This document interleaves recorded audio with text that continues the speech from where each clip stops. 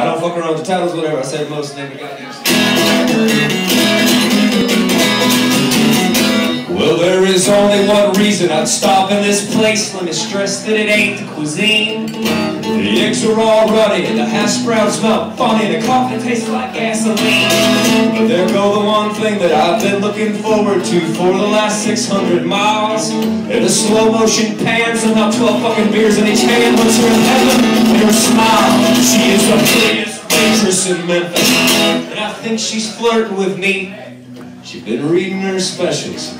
Extra special, slipped her finger into my sweet tea. Oh, but a small stack of singles from a hard double shift will do terrible things to a smile. The prettiest waitress in Memphis knows she's only that way for a while.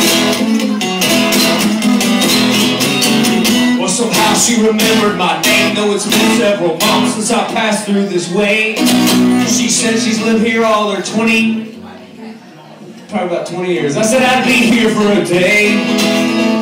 I ordered the pecan pie, and in the winkle of an eye, got a slice as big as my head, and her name and her number on a sweet little package is the best poem that I've ever read. She's the prettiest waitress in Memphis. Fuck, I know she's flirting with me.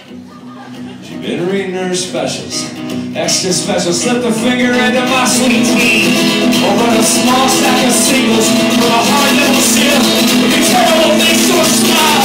And the prettiest waitress in Memphis is only that way for a while.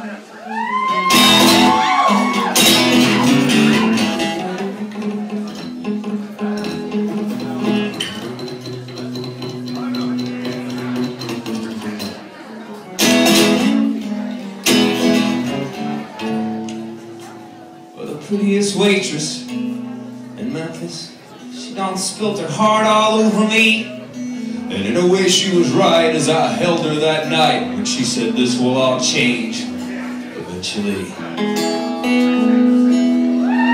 'Cause she ain't the prettiest waitress in Memphis no more. But it's not what you're thinking, you see.